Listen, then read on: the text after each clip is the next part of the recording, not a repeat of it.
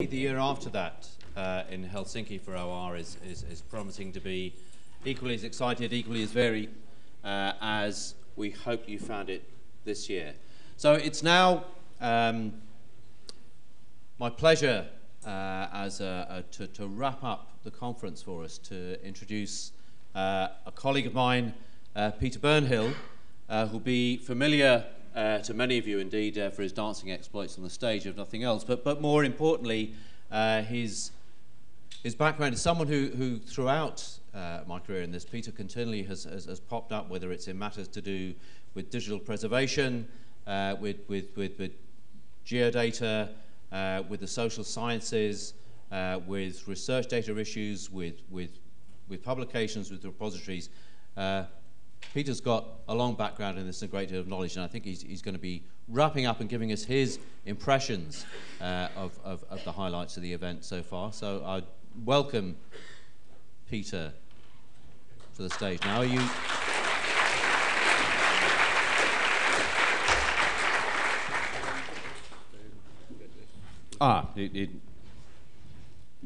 I've found a use for this 8 GB of space. I have a small Wordle. Now, where does this go? Can that go? That goes down here. Okay, if that could just go up. So, I realised when I was asked by Kevin to do this duty that in some sense I was being given the Clifford Lynch spot. Yeah. I don't necessarily walk as round as much as Clifford does. And neither actually do I do it very well without notes. As everybody who's ever seen Clifford, he has not only a great capability of actually doing the summing up and telling us all what it is that we really were saying, but doing this as though it were impromptu and it's just come to him. For my own part, I've got some notes, and I'll have to tell Microsoft that I am using Microsoft Word for this presentation. So thank you very much for that. So if it's the one called Wordle, is it the Wordle? That click there. So we begin here. So remind us of our theme at OR 2012, which open services for open content, local in and global out. So that's our theme that we had before we got registered and applied for conference programs and all the rest. So I'm not sure we exactly kept to that. But what's evident, it seems, from this Wordle behind us is that we actually did do some of the things. So this actually is an aggregation and a summing up of all of the tweeting that's been going on during the conference. And I'd like to thank Adam Field both for collecting all of those tweets and for creating a script to make good use of Wordle, and this is it. So we could actually base the whole talk around this, I suppose. What's really good is a couple of things. One is that on the left-hand side, or the right-hand side there, you'll see all of the principal tweeters. So Mr. Nick there has been doing quite a bit, and Cameron Naylan has been, I suppose, name-checked in some sense as much as doing the tweeting himself, and various others there on the left. And they've produced this stream of words. And as we can see quite nicely, open repositories is actually there, so we've kept to that particular theme, I think. But clearly data is the big arrival, and I think there's a sense in which data is now mainstream. So if we look back in previous ORs, there were discussion about repositories, and I recall various times when Clifford's given his talk and in one place or another about repositories, and has talked obviously about the fact that its services around repositories are important, and I think services crops up there of different things which are happening, but also the importance, I think, for us UK in particular, that we got rather obsessed with research articles and with the evaluation, REE and REF and the rest of it, and the repositories were about more than that stuff, and the importance of data coming on. And so data's in there. What's interesting, it seems to me, is that the term multimedia doesn't feature, but maybe videos is in there somewhere small and things like that, and images. So there are a bigger range of things. There's quite a bit of Twitter down that way, and workshops, and the JISC managing research data is in there. So I'm sure Simon's pleased. It was worth his coming on crutches to oversee what was going on with that. Anyway, I'll now get back to what I thought I was going to say before I saw the Wordle. And you'll be pleased to hear that the battery is failing. So I may not be as long as I thought I would be. So anyway, unlike Cliff, I haven't flown in from afar. I've actually a local, so I've been here since '79 and the rest of it. So, but I should also say that I actually haven't been on this local organising committee. So none of this huge benefit of enjoyment we've had and the hosting there isn't actually down to me in any sense whatsoever, except a tolerance of colleagues actually putting in enormous amounts of work. So I'm sure that you're all, I think over 460 did register, and I think it's from over 40 countries participating, so it's a truly international event now with open repositories, and we expect you all therefore to go to Prince Edward Island and make it. I don't know if you've ever had people from 40 different nations there at the same time, but we can see what we can do. So Edinburgh is a fine city. You haven't had a full opportunity to see it because when you arrived it was a little bit damp. It's brightened up, and so you'll have some opportunity to go out there and see some of it. And Edinburgh is in some sense very much like a repository of scholarly resources, you know, from David Hume, Peter Higgs, and more broader with Harry Potter. You know, so it's a broad range of people living in Edinburgh and contributing, and again a sort of a local in, global out, because I hope you knew about at least two of those people, depending on those things. And although I think it's up to others charged with thanking everybody, because that will go down many ways, I'll do some of that. And thank you first to John and to the OR Steering Committee for entrusting Edinburgh with the task. I hope we've done reasonably well on that regard, and both for the local organising committee, which was led by Stuart MacDonald of the Data Library here in Edinburgh, and William Nixon from that other place further west, the University of Glasgow, and just to show you that we do actually talk to each other, and that leadership worked very well. But of course it only works well because they have colleagues to actually do things. And I could start listing lots of people, but as I said, my battery's going low, and I'm bound to miss out somebody. But I think that it's going to be done, and we've got a list somewhere else, so that's very good.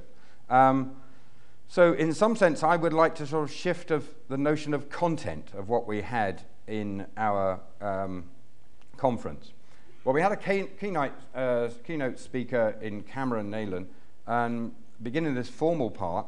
And he really was actually, I suppose, telling us to get into spaces outside the repositories, outside academe, so that output could be turned into outcome and then potentially into impact. And those are the words which we're all getting familiar with in the institutions as researchers, that has to do with a flow of funding that rewards us, or rather informs us, allows us to do all of the things that we need to do. So the cry to the researchers is about turning good research outputs into beneficial research outcomes. And that's one of the purposes for all the things that we do. I guess there's another purpose for all the things we do, which is to ensure ease and continuity of access to all the resources that our researchers and our students and our teachers require. And that's what motivates us, if you like. Those are the verbs that drive all the nouns that we start talking about, repositories and the rest of it, and making sure that there is security of access to that content. So as a part of a more sort of general rumbling that you might have heard when the workshops began, and I think they were extraordinarily well attended before the formal start, there was this notion of disruption.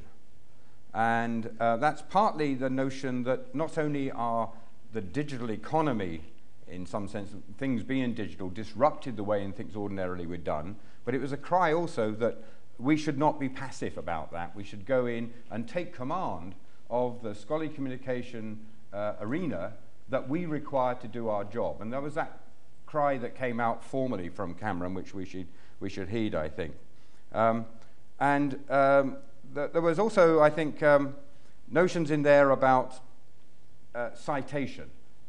Several people were saying, well, why you go out into those spaces of LinkedIn or Facebook or Twitter or whatever, is actually to cite links back to the content. Either links back to announcements about important research outcomes, but also links back to the content that we regard as having some provenance. And that's one of the words I think that's also come through. There was a reference, I think, by Cameron to do with journals being like repositories and repositories like journals. Well, one of the things that we actually pride ourselves about journals and about that as a means of communication, a channel of communication, is that there's some trust that you can put in about the integrity of that material. So whatever we think about one thing or about publishers, if you go to a publisher's site, you have some expectation that what you're getting from them is that journal article. So if repositories in some sense are going to step up to that plate to perform, one of the key USPs, that, the special aspects of repositories is an expectation that when you go to a repository that you get an object that actually is what it purports to be. And it moves us on from the notions about what something is about as to how it came about. And some of us in the statistical world might have thought we get a data set, and you don't just analyze a data set without knowing how it came about. You need to know a lot about how it came about. But that's no different, really, about lots and lots of material, which is now out in abundance on the web, where you do not know whether it really is what it purports to be. So again, this is maybe a movement that the repository world should think about what it is they are really doing, given that notion of assurance. It's not necessarily a quality assurance, because that's, I guess, to do with the filters of the users that we've always talked about. But it's the fact that it is what it supposes it is, and also from that object, information object, it might actually begin to tell you how it came about, that you can interrogate it and know how to interrogate it to say, well, who are you, what are you, give me traces back. So the old idea of scientific reproducibility, perhaps, is that the object can tell you how you can reproduce it. Now, that may not be true in some time things which move on, but you learn enough about how it was produced so that you can then regard critically what sort of quality you can give it. Oh gosh, now we go on then. Okay, so we move on then. So that's about provenance. Now, the thing about provenance, it seems to me, is that matters of file integrity and format usability and other aspects of digital preservation are, of course, critical. But they're not the same as provenance. It's an orthogonal aspect. We need to make sure that we can properly care for those things. And I recall a talk about bad fairies and good keepers. But maybe that was just me in my dreaming about fairies looking after things or not.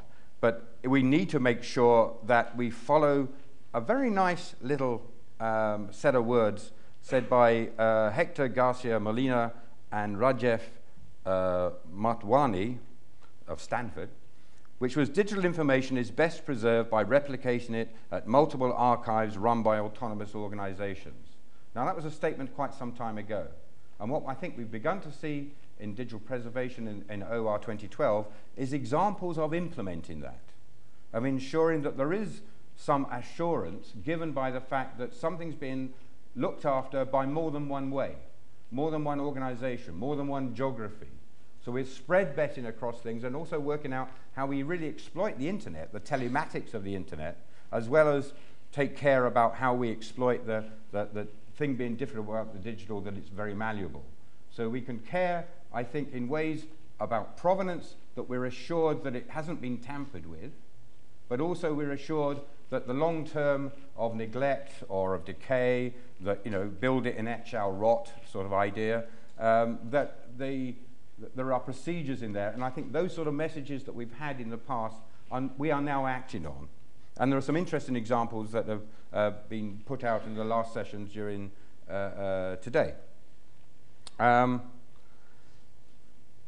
So moving on, I think this notion of local in, global at. It is the idea that locally, as institutional repositories or subject repositories or data archives or whatever, we need to act, take responsibility, but also understand what it is that we can look to others for, how we might share some of that risk. And there are a couple of interesting references to disaster recovery, which is separate from preservation, but actually the more you think that your repository is becoming mission critical, all the more important that when you fail, and you will, because again, as a statistician would tell you, in the long run, the unusual happens more often.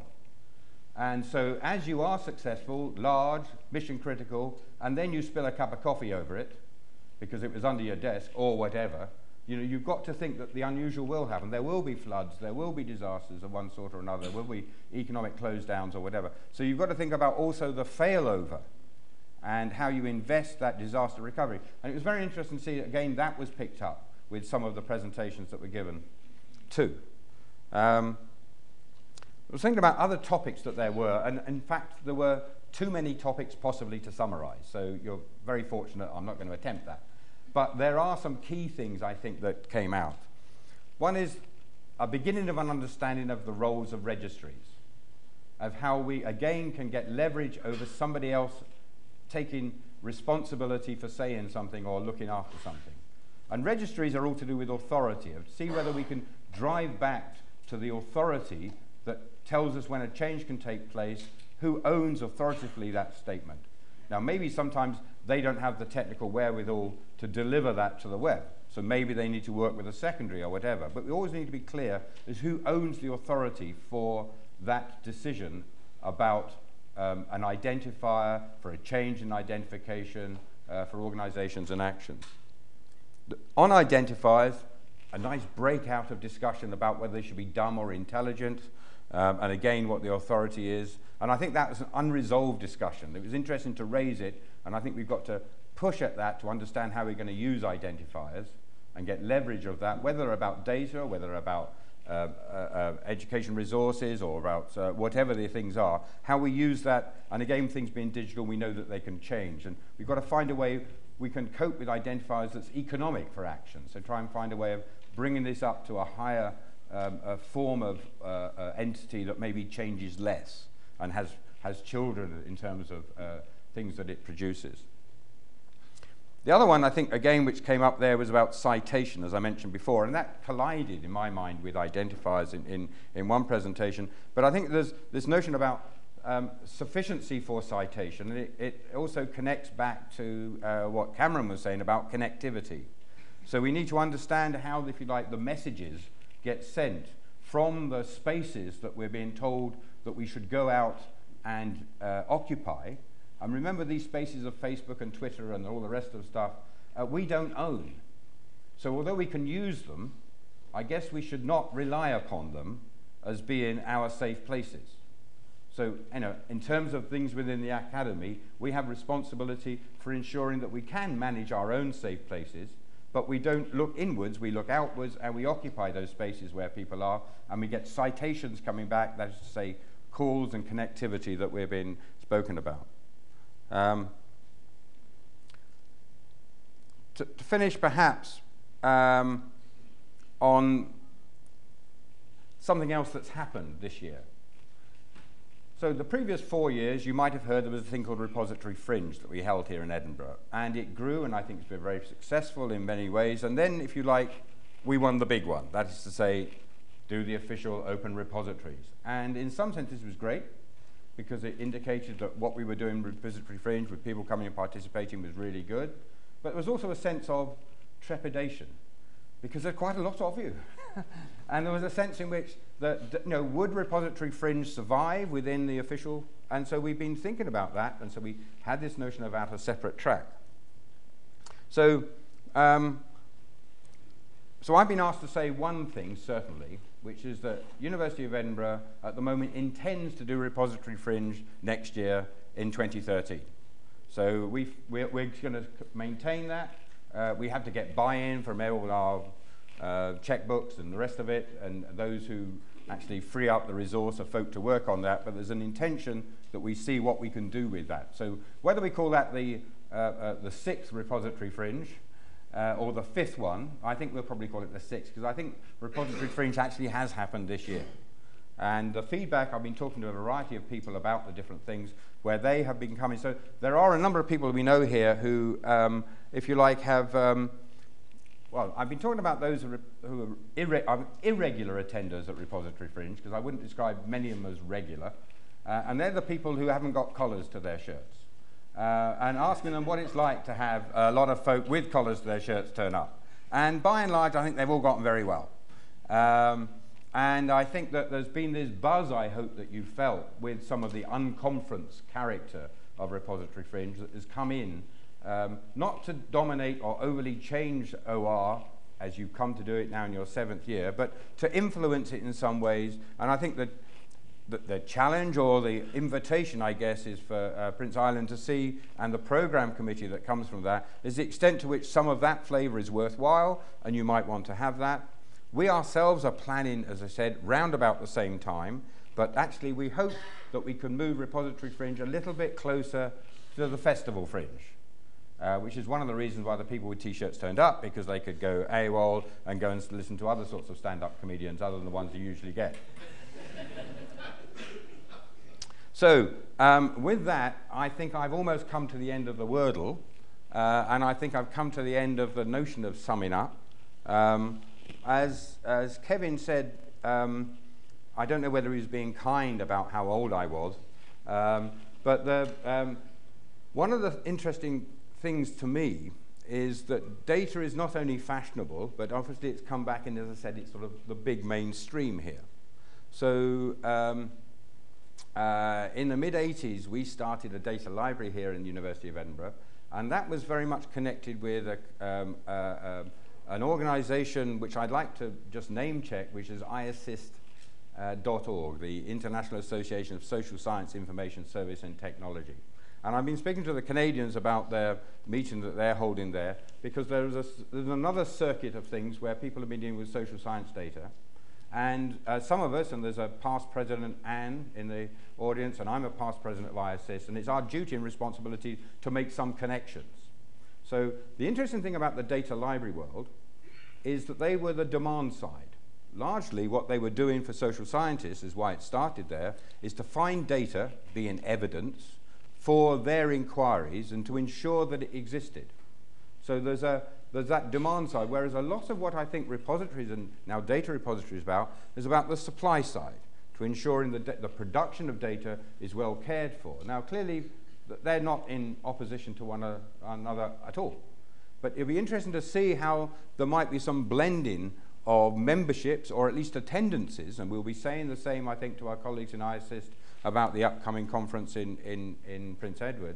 That there's a good gang of folk in Canada engaged with IASSIST because the circuit there is with CapDo and the like, between meeting in the States, meeting in Canada, meeting in the States, meeting in Europe, and that's its circulation. So there's a group in also south of whatever you call the 49th, etc. There's whole people there who might be able to drive up, who knows, from New York State or wherever they like to go, from Maine up the way there, some group there. But also I hope that the balance of many of us here, because it's been, as I said, 40 countries, that we can find a way also of connecting across from Europe, across to invade Prince Edward for a while, and to keep that balance, knowing that there's going to be Helsinki also in the year after that. So I think we'll do our best on the IASSIST side, because we think that IASSIST has got a lot to learn from repository people who have been looking at the supply side and the metadata thing as we've moved into the data. And social science is interesting because it straddles in some sense the concerns of psychology and economics, which have methodologies which are similar in some senses to the physical and life sciences, and also in the humanities with their textual analysis, etc., etc. So there is something to be done there. So that's my last word, I guess, in the wrap-up, is to do with this notion of connectiveness, is that as the notion that the technology of repositories has become mainstream, and in many senses the policy world has changed around us, so how is it that open material can be made available? We've got the technology of that, but we've also got the possibility of connecting to others who've been working in those areas, whether they're in the data area or might emerge somewhere about the educational resource area at some stage as well. So with that, I'll finish because the whistle is about to blow.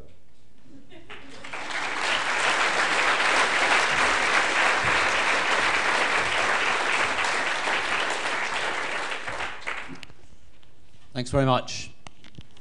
And indeed, I'm very glad, Peter, that you didn't force me to use the whistle there. Yeah. So, I should also probably, if somebody's going to thank the sponsors, but I should do that as I walk off. So. Indeed, right. Indeed, yes. That's, so I'm going to begin just before we get to thanking all those involved and sending you on your way with an apology. You may have noticed that we seem to have the builders in outside. It's related to the fact, those of you who come to Edinburgh frequently or live here will be aware that we have this small event once a year, the world's largest festival taking place, and we should have known it happens about the same time every year. We didn't quite realise that the vans and the construction company were going to move in exactly the same week that you're here. It so happens, this is one of these cases where we know exactly when the Google satellites were overhead, because this picture we're pretty sure is from about 2 years ago. It's showing you, here we are at the moment in this building here, and you can see that very object outside that I think this time is being constructed somewhere around here in George Square. What you haven't been able to see so far, but I think I've seen evidence that they're in the middle of constructing at the moment, if this is going to play ball with me, is this structure, which I think the vans have just turned up to build. Those of you, that's something like a 40-metre long upside-down purple cow that appears in Bristow Square once a year. If you're able to hang around here for a bit longer or come back, you can understand why it's there and what it is that goes on there. Just part of the craziness that happens with the festival here every year. So that's our apology. We hope you still manage to enjoy the event and get to move around. So it's been it's a worrying thing hosting something like this, and we'll be talking to our friends at Prince Edward Island about that. You know, it's a bit like hosting a party. You get all the preparations together, and you're never quite sure until people turn up how it's going to turn out. But it feels, from our point of view, that the buzz has been good. I've got a lot of people to thank for that, beginning with all those who submitted content and spoke, the people who helped me review all of that and make the choices for the programme, and in particular one colleague here at Edinburgh, Stuart Lewis, who just continually assisted every time one reviewer or another let me down. I needed somebody to do more content. Stuart just kept volunteering to do more and more and more. I think he reviewed more than twice as many contributions as anyone else and turned them around really quickly, and I'm grateful for that, and grateful to all of those who did that work. Grateful again to our sponsors, as Peter has mentioned, to the staff here in the catering at Edinburgh First, the folks who've been moving the microphones around and who've made the things here work as they ought to, but particularly to my colleagues on the local organising committee who've really done the hard work. William Nixon, Stuart MacDonald, James Toon, Philip Hunter, Ian Stewart, Andrew Bevan, who definitely deserves an award for, I think, the most persuasive gatherer of sponsors I think we've had for any event that I've certainly seen, to Sally McGregor, and particularly to Nicola Osborne, who's been doing great work, as you're all aware, with the social media side of things, and to Florence Kennedy. We depend so much on Florence because Florence has done this sort of thing before on a scale that none of the rest of us has done. The other year she managed to marshal, I think it was something like 1,000 computer scientists milling around, none of them knowing what they were doing, and they managed to have a conference without really realizing how they were doing it. We depended on that knowledge greatly. And I believe that there's some small token of our appreciation somewhere in the room that William is going to materialise here. Just behind the curtain, it's like Wizard of Oz. Indeed. So Florence and Nicola, are you able to come forward at this time?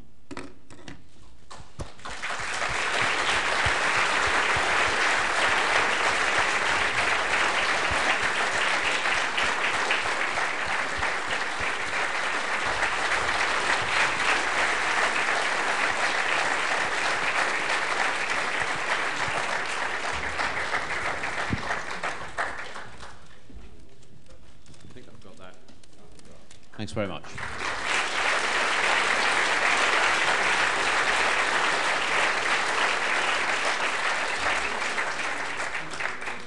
Take a picture of you all for the blog.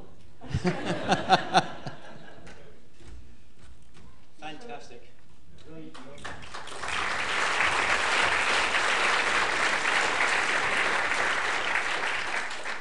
But most of all, thanks to all of you.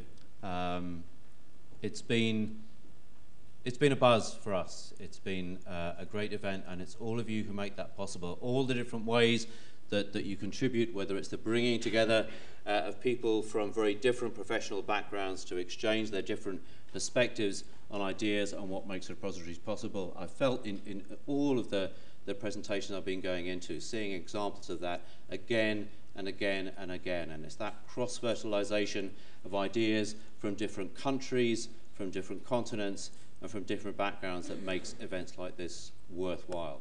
And may that continue in Canada and in Finland for many years to come. The conference doesn't end now, it just changes shape. We know we've got the individual user group strands going on for the next day and a half, but for the moment, I think lunch beckons. Thank you to all of you, and we hope to see you.